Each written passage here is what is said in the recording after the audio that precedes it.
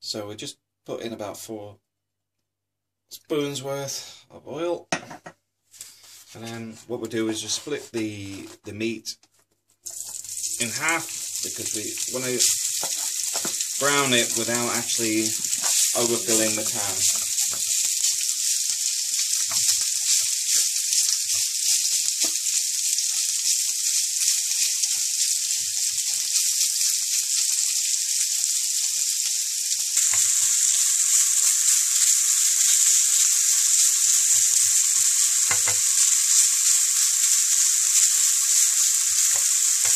Add a little salt. So we cooked the first batch, and we're going to do the next batch now. Exactly the same way. We're looking to brown the beef and pork, and just season with a little bit of salt. Now we'll mix the 2 batches back together.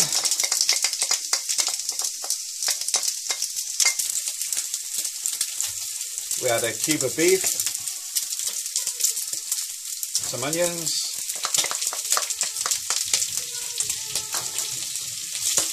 splash of wine,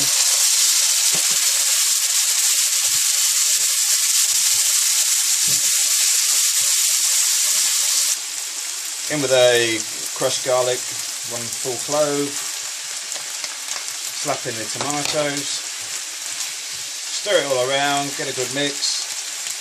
In with the tomato puree, tomato sauce, sorry. Now that's all mixed together nicely, we'll leave it to simmer for 15 minutes. After our 15 minutes is up, as you can see it's simmering well. We're going to add our Chinese 5 spices, which will add a bit of flavour. And we're going to throw in some pre-cooked kidney beans. We actually got them in the jar pre-cooked. So we're going to throw those in, give it a good stir, then give it 5 more minutes. That's looking good now. Now what we're going to do is we're going to throw in our pepper flakes, and we're also going to season with a bit more pepper. And do that to taste, then add the coriander. Give that a good mix in. Now we're going to serve it up on a bed of rice.